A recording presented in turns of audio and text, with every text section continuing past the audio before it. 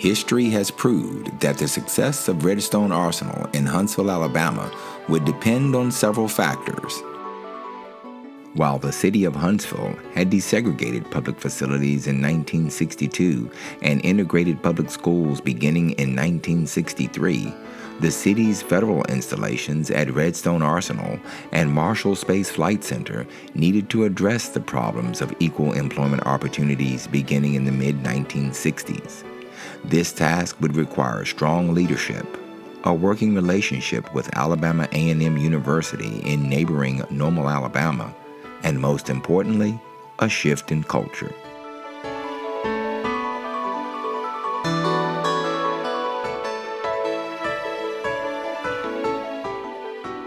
Redstone Arsenal retirees Leroy Daniels and John Nelson recount the events about their work to further equal employment opportunities at Redstone Arsenal beginning in the 1960s that would change the city of Huntsville forever.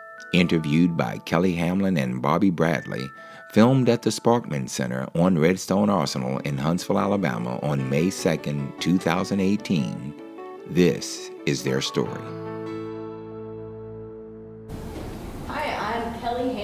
And we're excited to be here today on May 2nd of 2018 with Mr. Leroy Daniels and John Nelson and Mrs. Bobby Bradley, who's helping me take an interview from these men and record some of their important roles here at Redstone Arsenal historically, how they helped shape the direction of Huntsville's history and our national history. So first I want to thank you gentlemen for taking the time to be with us today. It means a lot to us, and you're helping us do something that's going to be meaningful for future generations too. So to start out with, we'd like to know some of your background prior to when you came here to Redstone.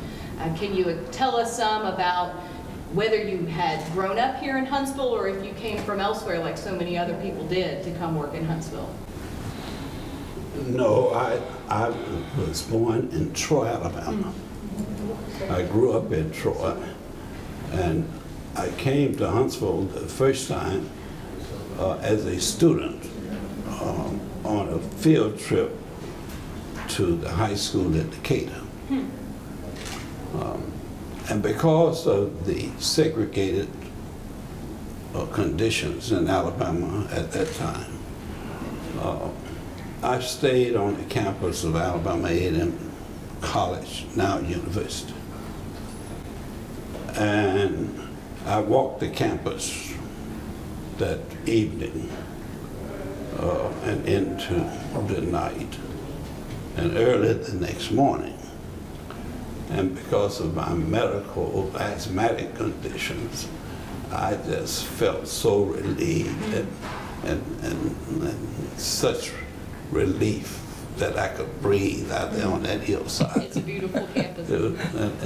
And I just felt so relieved just to breathe that I went back home and I said to my mother, my father had gone to the barbershop, I said to my mother, I found it.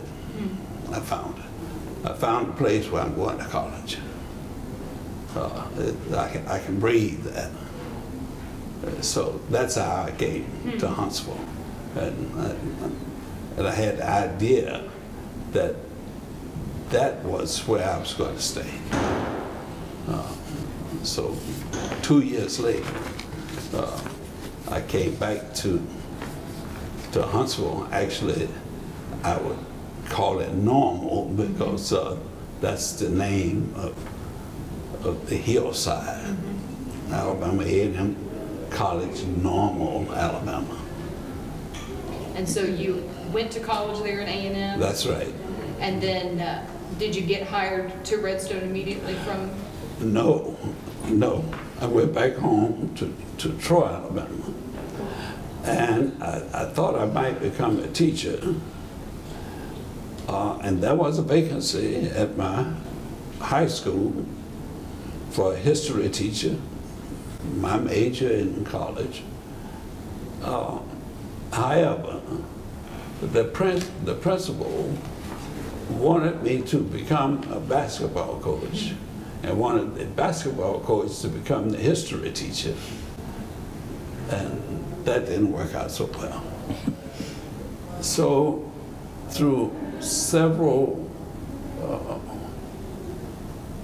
actions, I wound up in Huntsville by way of Tuskegee Institute's Counselor Advisory University Summer Education, and it sent me on a training exercise to the State Employment Office in Huntsville, Alabama. And I spent 2 months there. And then I was unemployed. And a Trojan, Mr., and then later was to become Dr. Mingo Clark, called me one day and said, Mr. Luther Adams is looking to hire somebody at Redstone, and I have given him your name. Call him.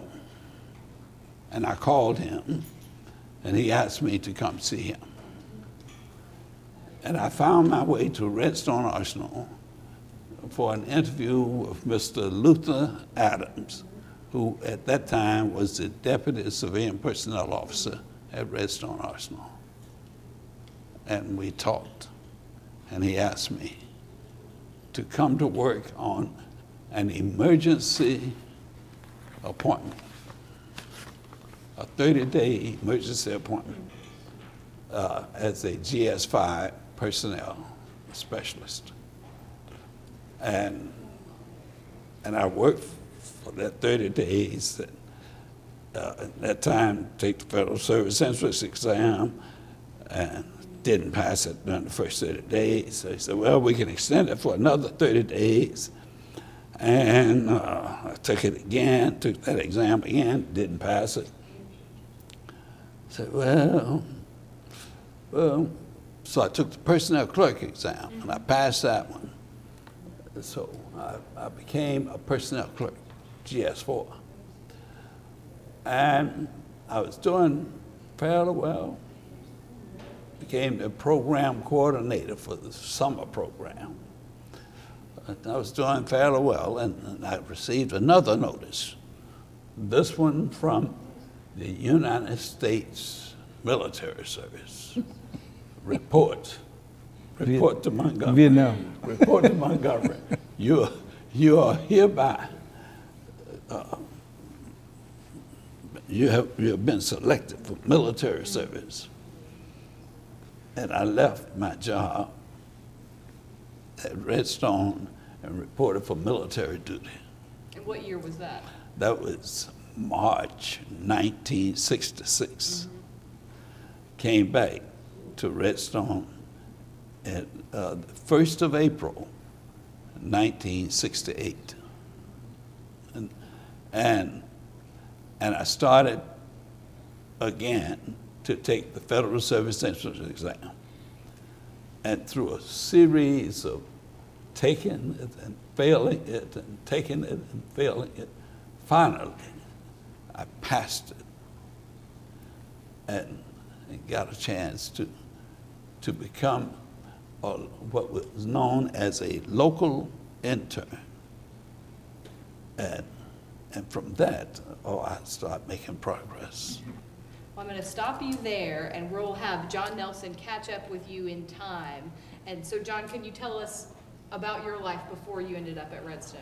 Well, Leroy and I got here a different route, but after getting here together in '66, our careers parallel and were intertwined. But I was born in Pulaski, Tennessee, Giles County, matter of fact, on a farm right out of Pulaski. So different than Leroy, he's a city boy, I'm a country boy. Even went to school in a one-room school, country school, for 8 years. But after graduating from high school in '55, I went to Tennessee A&I at the time, Tennessee State now. I interrupted my college days by going to the military in '58, came back in '63 and graduated in '64 with a degree in biology. I was hired then at Vanderbilt University to be a research technician in their laboratory there. In the 6 or 7 months after that, I got a call from a good friend of mine, Claude Martin, who died recently, and he told me that this was in '66. He told me that Redstone was interested in hiring some young blacks, and that Claude was my homeboy, so he wanted me to come down and take an interview again with Luther Adams. And after interviewing, Luther thought that I could get hired, and a few months later he hired me. I started in July of 1966. And shortly thereafter, Leroy came back from the Army is when we started working together in '68. That's how I got here. And had you spent much time in Huntsville? No, I think that maybe sometime in high school I may have visited Huntsville. But, Okay. But you didn't have as many strong impressions. No, I didn't know anything about Huntsville. Mm-hmm. But you knew that you loved Normal at least. Yes, yes, I knew that. And I also knew that the Clarks, Mingo Clark and his wife, Lou Clark, were in Huntsville. I also knew that Mr. Horace Fields, who was the principal at Council High School, was here. He was from Troy as well. And his wife, Mrs. Esther Fields, was my 3rd grade teacher in Troy. So I felt extremely blessed, and that the good Lord had placed me here. So In the right place. in the right place. So I was just happy to be here. And that was even before I was even thinking about Minute Pearl. I'm just happy to be here. But when I met John, and I don't know if he even remembers this, but I met him over on Turf and Belafonte in around 1968 or so. And we were just standing out there talking. And I think we started talking about television or something. But we were just talking. And we wound up talking at Redstone. And John was quite a bit more mature. And he was far more advanced in the area of civil rights than I. He had a little notebook that he kept articles from the Atlanta Constitution. And he would show it to me every once in a while. And we'd get into discussions. And sometimes those discussions turned into real, genuine, critical discussions. But he had a feel for it. And I knew when he came to call on me, I was in for something. And we started working together on stuff. And I don't quite remember all the ins and outs, but Luther Adams wanted us to succeed, and he wanted equal opportunity to succeed. And he established a position, the first one in the Department of Army, and it was called the Equal Employment Opportunity Action Officer. And it was established in the Civilian Personnel Office, and he appointed John to the position. And John started making progress, and he wanted John to be the spokesperson for the Civilian Personnel Office on equal employment opportunity. I still had programs that I was doing, but he wanted John to have his finger on it. And I remember around 1970, we were planning for the big reduction in force at Redstone. And John called my name again. He said, hey, look here, I've been assigned to go downtown to the First Missionary Baptist Church, downtown Church Street, and to explain to the black community the reduction in force procedures. And I think you need to go with me. Let me interrupt and ask a question. What were some of the things that you were charged to do as Equal Employment Opportunity Officer in order to bring on the first African Americans to Redstone? Were there any specific things that Well, yes. Rather than specific things, let me tell you how that came about. Okay.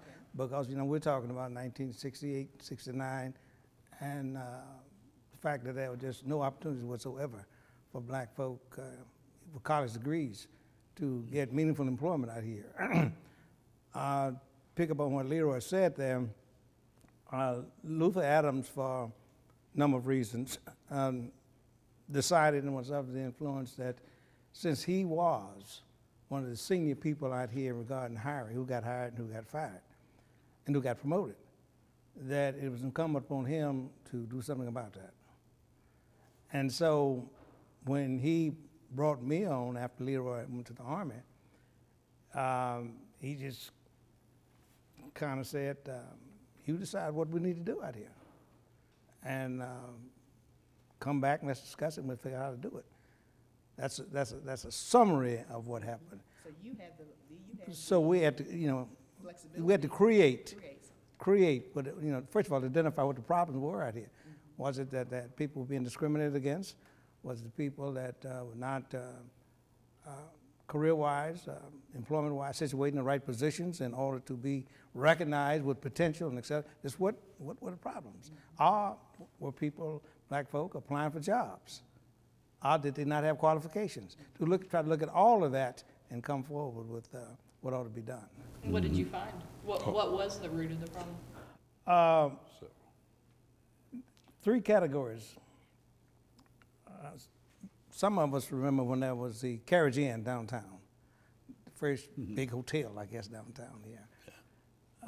That was a Department of Defense team that came through here in 1968 doing the one and only worldwide tour of assessing the Department of Defense's activity regarding black people in the communities, wherever they were, all the way over around the country. And they came here and they met in Carriage Inn. And we had advance notice that they did not want to meet with anybody off the arsenal, including Commander General. They wanted to talk to the community leaders, people like Dr. Morrison, Alabama A&M, Mr. O'Neill, many of the business leaders.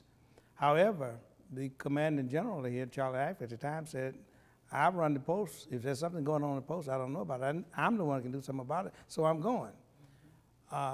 Keeping in mind, I was just a year and a half employed out here. I was just an intern. But my friend Claude Martin, who was one of the ones to be invited to the meeting, he told me, I want you to go because you're in a strategic position there in the personnel office. And I happen to know that Luther Adams put you there for a reason, and this will be part of your maturation, if you will. So, and he also brought another man in by the name of Jesse Draper from the Draper brothers. You know, they were labor leaders, they were preachers, and et cetera in this community. He brought him in because Mr. Draper had a story to tell that Claude knew. And knew that Mr. Draper would tell it. Yeah. And so we were there, and the meeting started, and obviously the academic and spiritual leaders of the community didn't really know what the issues were to discuss with this team out of Washington. They just knew that they hadn't been successful in breaking the color barrier out here. So Mr. Draper spoke up, and I'm going to summarize this because this is very important. Mr. Draper spoke up and apologized for being there. Mr. Draper was a laborer, WG4, the lowest grade on the arsenal. And he spoke up and he says, I cannot, you gentlemen from Pentagon cannot do anything for us down here. He's only the man that's commander sitting right up here, so I'm going to talk to him. And he said, I came here 25 years ago, a white guy, and I laid down our plow after being in the Army at the same time 25 years ago over on Sand Mountain. We came here and we both got a job as a laborer. So 25 years later, he's a GS-13 supervisor over a big directorate, and I'm still a laborer. And he says, I have gotten a stack of best qualified but never selected about that high. And he says, General, I want you to explain to me how that can be on your post. So that struck a nerve with the commander. Next morning when I got to work, Mr. O'Neill spoke up and said, General, we'd like to introduce you to this man, this young man sitting behind you. I was sitting there trembling in the books, obviously. He said, because I want you to rely on him to help you understand what ought to be done. Next morning, I got to work at 7 o'clock. Personnel director, Luther Adams, were pacing in front of there in the building waiting on me to get there because the general called them that night and said, I want all y'all to be in my office next morning because we got to straighten this stuff out here. So from that, the general authorized Luther Adams and I to determine what needed to be done, who was responsible for it getting done, meaning his colonel right here, and let's start getting it done. That's how that the framework was set for movement to start out here. So we had people out here, as you know, that had college degrees, had been here in clerical jobs, low-level technician jobs. We had people with a lot of potential out here, not college degrees, but a lot of potential still in laboring jobs, still in low-level clerical jobs. So we put together a list and determined all these people's qualifications, carried to the general, and the colonel's in charge of those organizations, and then he held them accountable for promoting the people immediately that had full qualifications, like Mr. Draper. And for the ones that had a lot of potential, but lacked a little bit more, getting them in some school or training programs. So in record time, they could be eligible for promotion. And the one that didn't have any of that, sit down and figure out what needed to be done for them to start gaining experience. So that was the beginning of everything started happening. And it was amazing what happened. In 3 years' time, what I think I shared with you, Dr. Morrison wrote the 4-star commander of Army Materiel Command, which is right down, the headquarters right down the road. It used to be in Washington. Dr. Morrison wrote it and said, normally I don't write people at your level.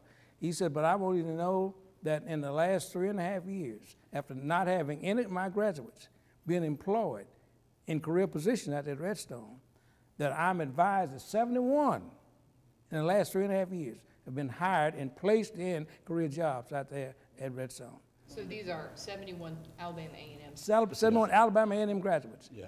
So that was kind of the quick turnaround when we got started. Okay? And one reason that happened is because we found something within the civil service system that called the rule of 3, and that's how selections were made. You get a list of names and you had to select from the top 3. Well, you could go through that process and you could just rule out a lot of people. But the system changed during that time, and there were exceptions made. So the Army implemented a process called on-the-spot recruitment, upper 10%. If you were in the upper 10% of your graduating class, you could be employed without regard to that Federal Service entrance exam that I kept failing. and you could be hired. And that's how people start receiving appointments. And the recruiters came to Alabama A&M, and Alabama A&M graduates started coming, not just to Redstone Arsenal, but they were going to St. Louis and other Army Materiel Command activities. But of course, many of them wanted to come right back to Huntsville. The significance of what Leroy just said was, we developed, under Luther Adams' permission and guidance, we developed those kind of policies here. But immediately, the Department of Army Army-wide developed those same policies based on what we were doing here. And then it became standard practice all over Army, all over the Defense Department, and then the Civil Service Commission, OPM at that time, changed its own policy to accommodate that. So that was the effect, in just a short period of time, of what we were able to do here. and in the personnel system with the regs, because you know regs are like in the laws, it's kind of flexible. If you're in charge, you can shave it a little bit one way or the other. So that's the impact of what we started here in a short period of time. It went Army-wide, defense-wide. So Redstone really was the first place Oh, where yeah. there was this change in promotion internally, and then also this change in Processes policy of selecting. and reinterpretation of something that was in the reg, very loose, that could be interpreted to be in a positive aspect. You know, I think because of those discussions that we had in the personnel office, you know, with John's book of articles and those discussions that became wide-ranging critical analysis of what we call the system. You know, we start thinking, you know, what can we do? And we start figuring out ways and looking at the civil service system and how did people get hired? And what was used to get people into the federal system? And pretty soon, Redstone got the reputation that if it didn't happen at Redstone, it didn't happen. If it can happen at Redstone, it can happen anywhere. Yeah, that was a challenge. Commanders around the country began to hear and know about Redstone. Yeah. And they start talking to their major leaders and say, if it can happen at Redstone, Why can't it happen? why can't it happen here? Yeah. At Tank Automotive Command in Detroit, Yeah. at the Communications Command in New Jersey. Yeah.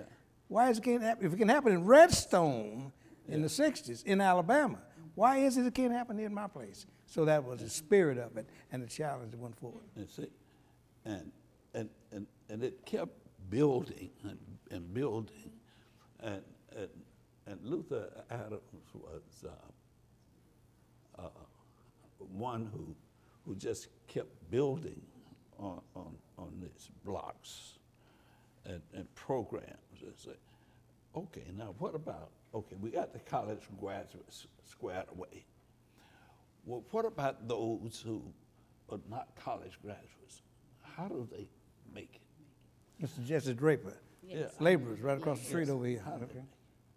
So, well, what Jesse Draper said, how do you expect me to make it if you don't let me fool with the equipment? You know? So there was a program that another one of those that I got stuck with the program. I shouldn't say stuff. I got a chance to coordinate. Yes. Okay, and that was the worker trainee program. Just come in as GS1, lowest level, and develop a training program to move them up. And here's a success story. Last Saturday, in fact, I was at a celebration of a person's 100th birthday at Progressive Union. She was a charter member of Progressive Union. And I was moving around, got stopped.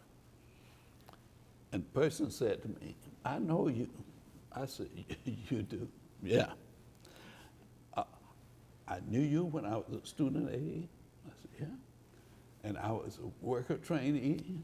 I said, yeah. I said, well, while you were a worker trainee, what did you do? Did you try to get into the co-op program while you were a worker trainee? No. I went on to school, got my degree, and I moved through the ranks, and I kept up with my professional certification. And now, after 37 years, time passes, I tell you, after 37 years, I'm retiring as a GS-14. I said, goodness gracious. I said, wow. Let me add a comment on that worker training that he developed here. After really it caught on at the Department of Army level and stopped putting policies out and regulations, they named it Upward Mobility Program. Yeah. Official program, Yeah. Upward Mobility. Leroy started here. Yeah. Now, and what year was that you got the Christian Award? The Kushnick Award. This is part about Leroy, because of that, 19, and the significance of that, because it was 1980. adopted Yeah. federal service wide. Yeah.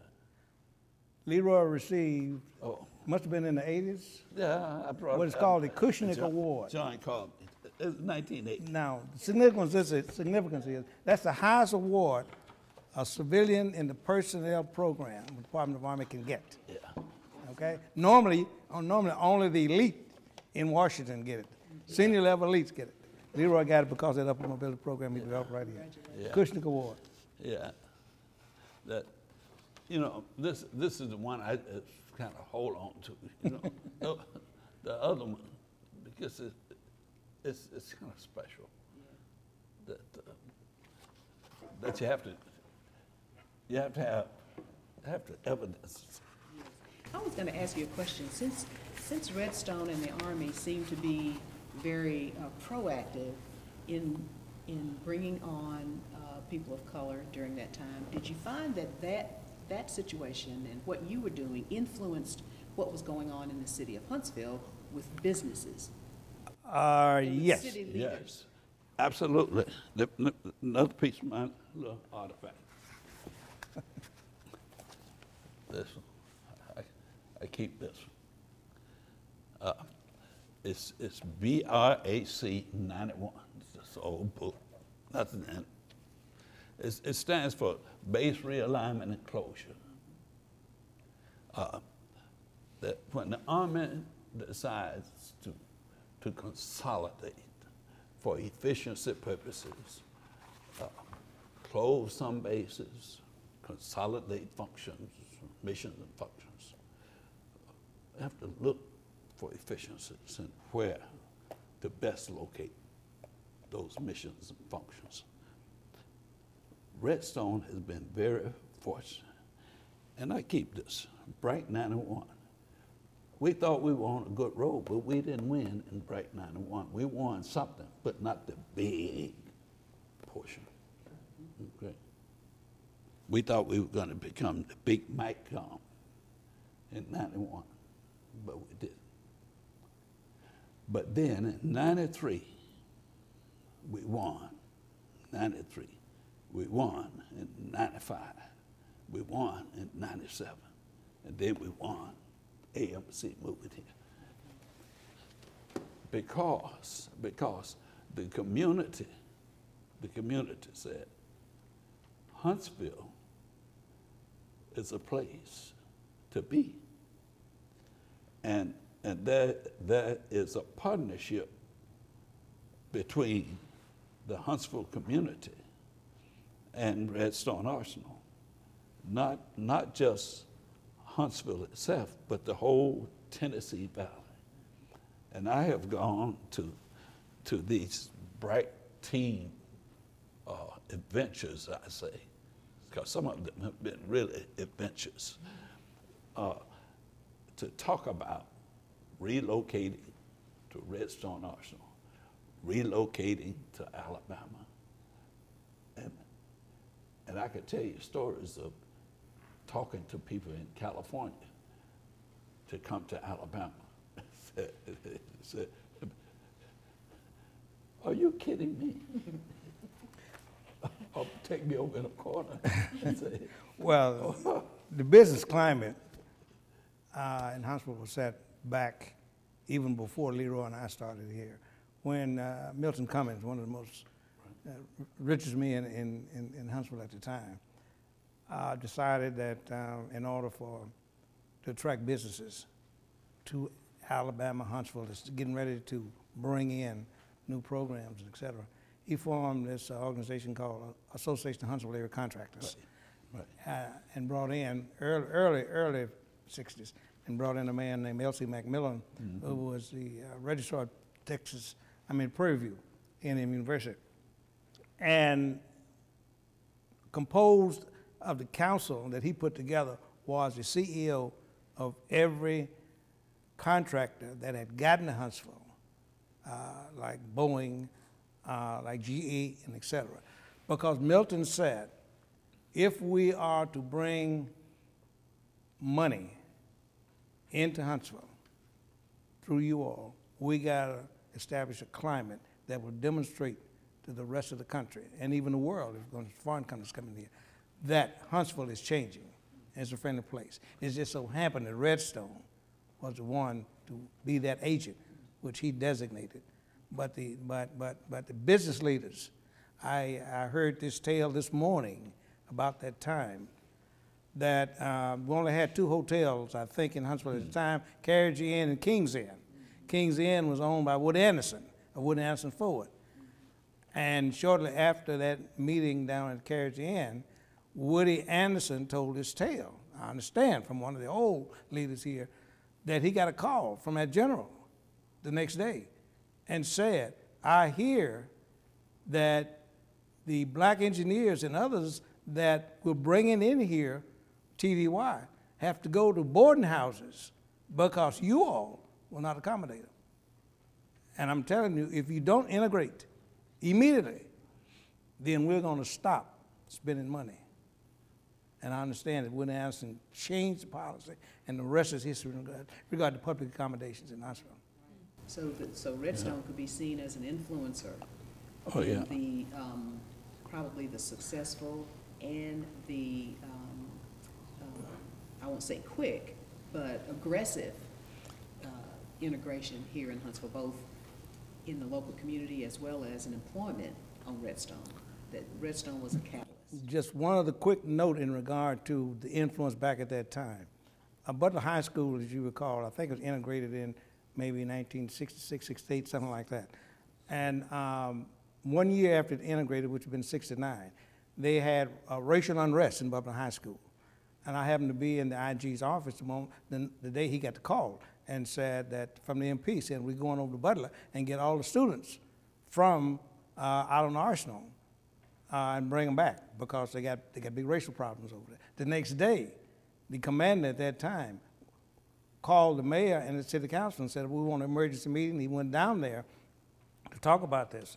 And I understand he was told by the PAO director, public affairs director here, who's his confidant, that you go down there and it's 3 o'clock in the afternoon and the sun is going to be shining through this window here and you sit right in front of that window.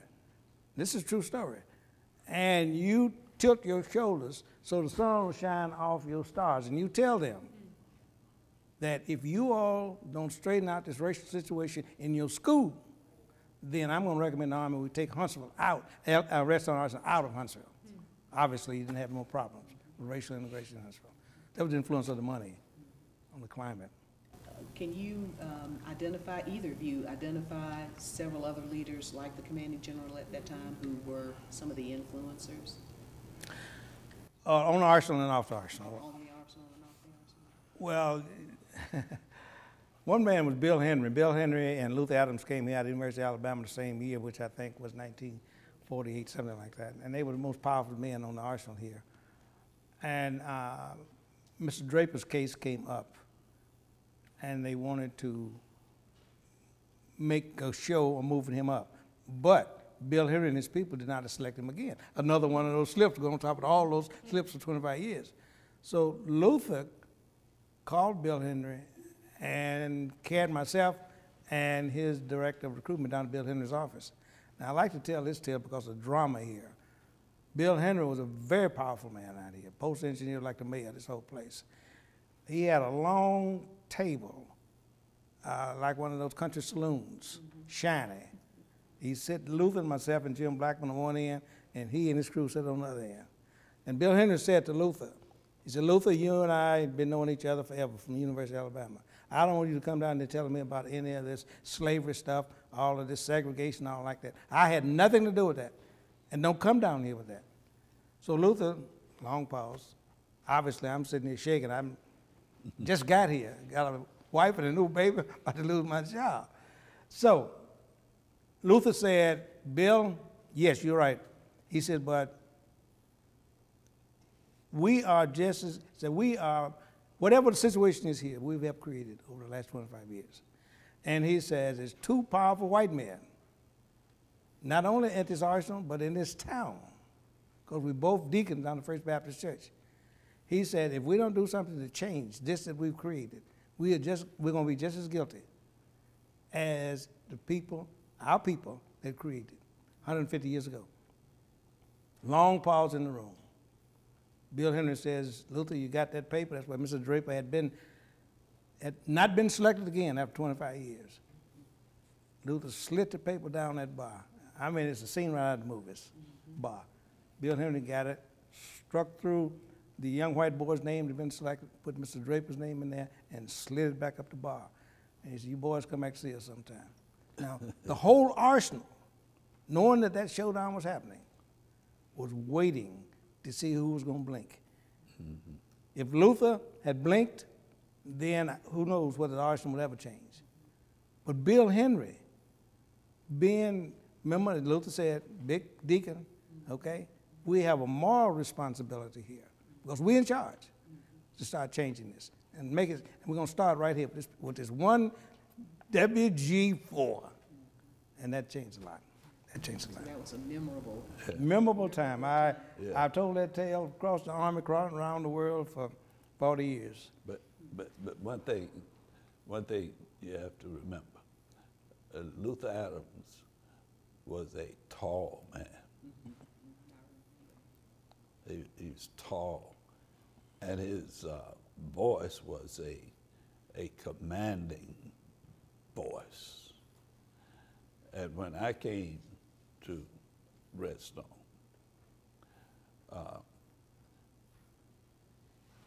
he had a presence, and he wanted to know when I was going to lunch in his domain up there.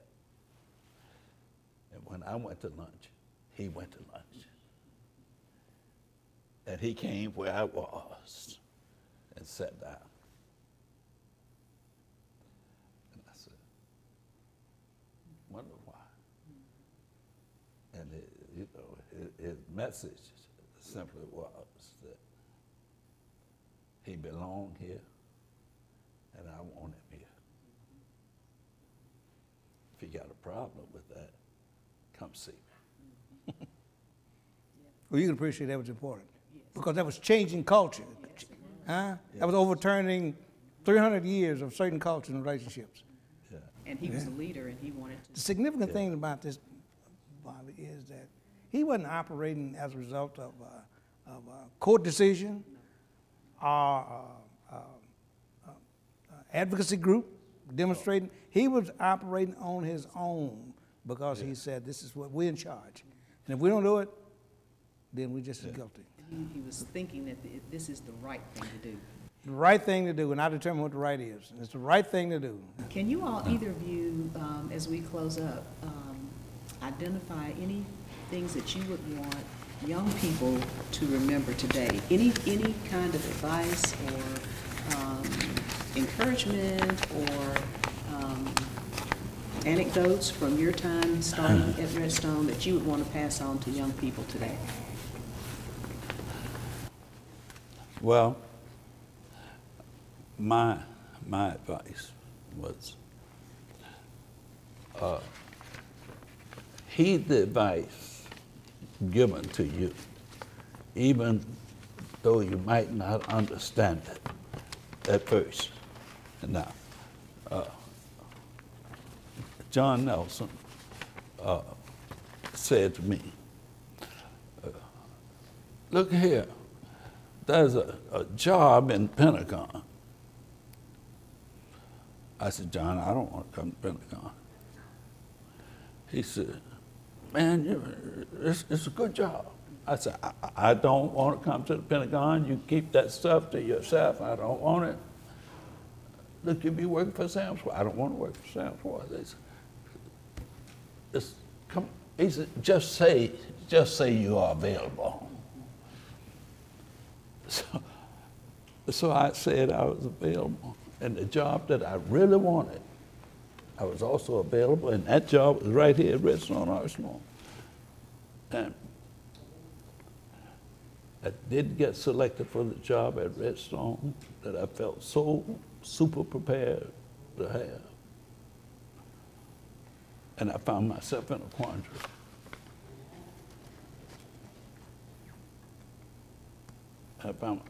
I had to take the job at the Pentagon. And I found myself in a room one day after having studied a situation. And the word was, look, there's this situation in South Alabama, and we need to get it fixed, and we need to send somebody down there. And I found myself raising my hand saying, I'll go.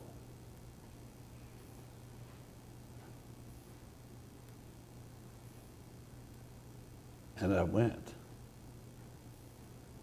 And I tell John, I blame him for that, for my 4.5-year exile to Fort Rucker.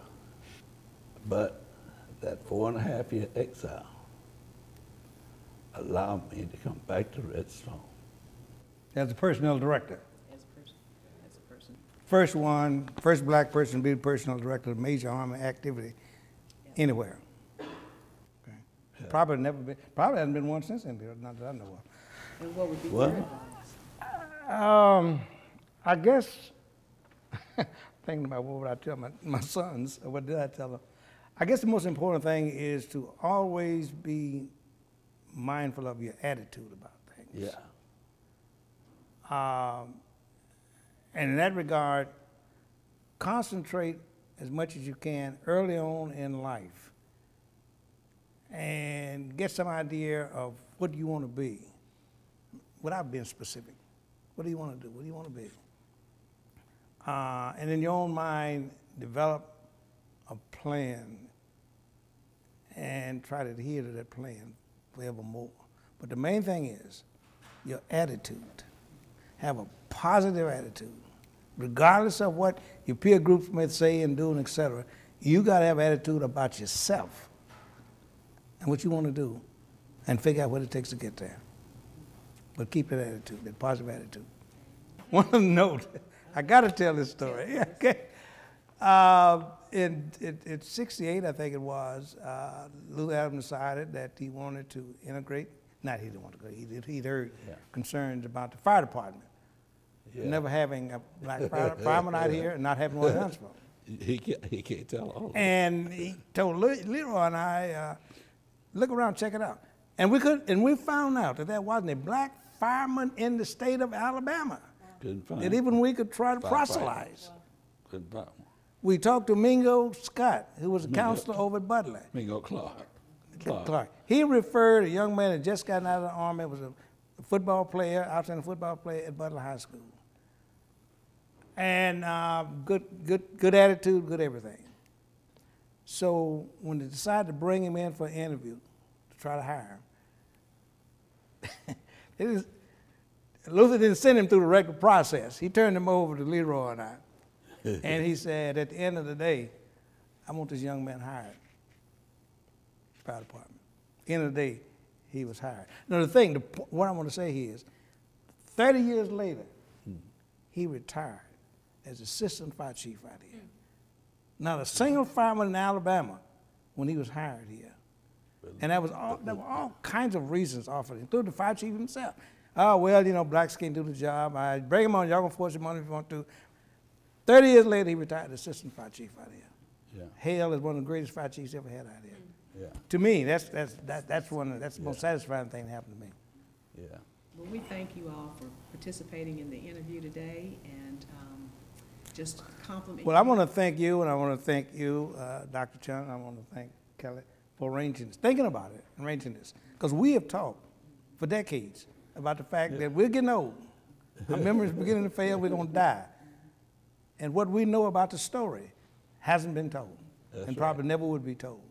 So I just appreciate what you all are doing. And we will carry on the legacy that you've started. So thank you so much. You know, I really thank you. You know, when I retired in 2001, it was a very emotional time for me, and sometimes it gets emotional even now, but it's I enjoyed my time here, and John and I, you know, I couldn't have planned it or scripted it, you know, to come out. And I don't know if I've ever had a carpool partner, you know, and going through Rock Creek Park and Pentagon, to the Pentagon, living in different towns, meeting up. And sometimes John would forget to leave that parking pass, but we'll tell that story for another time. We'll have to schedule a follow-up. Yeah. I want to thank you both again for taking the time to share these stories with us, and we're so grateful for the opportunity to preserve this history and share it with others. And so we also are grateful to all of those who join us and are able to appreciate this work going forward as well. And looking forward to making the most of this important legacy of what's been done here on Redstone and what's been done for the city of Huntsville.